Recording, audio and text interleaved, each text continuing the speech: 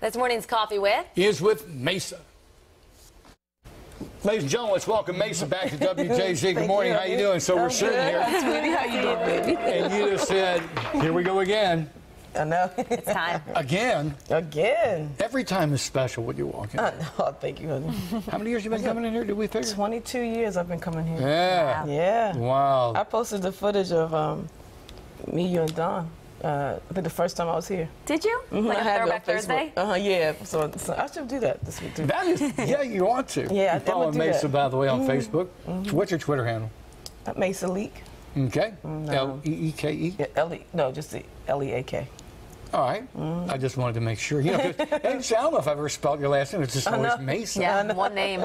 So you've got a new album dropping. Yeah. Love is a Battlefield. You just said they didn't like that cover art. I know. It's beautiful, though. I think it is too. I know. What was It's the different. problem? I think they just wanted the kind of glamour shots, typical, Stepford Wife's cover. I was like, I don't want to do that this year because I chose Love is a Battlefield. I mean, it was a huge hit, and Pat Benatar and a rock song and all that kind of stuff. And the way I flipped the song, kind of as a ballad, and the meaning behind the reason why I chose the song is because just of the title, Love is a Battlefield. It means, and to me, it's like we're in a place in our world where people are still, I think love is fighting to gain prominence again, it seems like, in people's decisions and compassion for each other.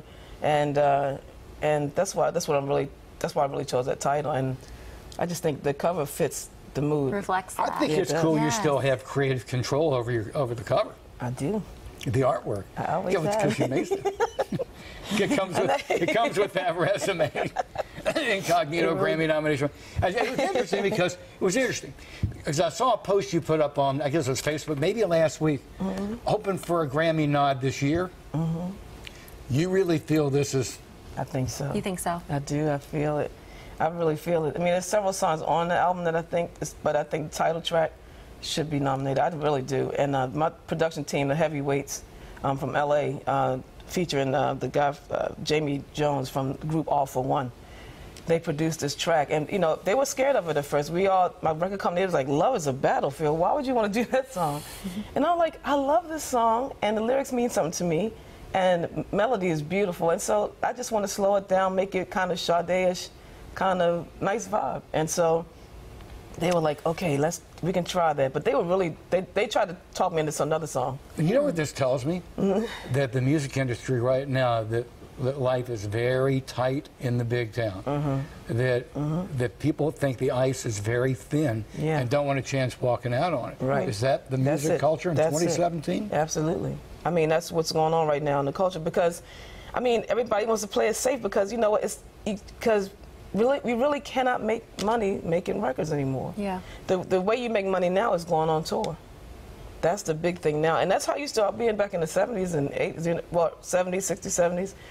People made records so they could go on tour to have something to promote. And now it's becoming, then in the 70s, 80s, 90s, it became, well, just be a superstar and you can sell a whole bunch of records and you can go on tour if you want to. A lot of people didn't have to tour. They made so much money from the sales of the album. But now we've come back to yeah, but now technology has turned it tour. around. Yeah, this is a promotion. Real quick, and then we are going to do a web extra. We are going to take this online. Because I sense you're in a very honest mood this morning. No, I mean that. Because, you have the chops, you have the resume. I mean, you're a local girl, I've run into you at Target, whatnot. But nonetheless, you are a legitimate star. Love is a Battlefield. All right, Maysa. Thank you, honey. Ain't tough. We're going to take a break, come right back. It's WJZ.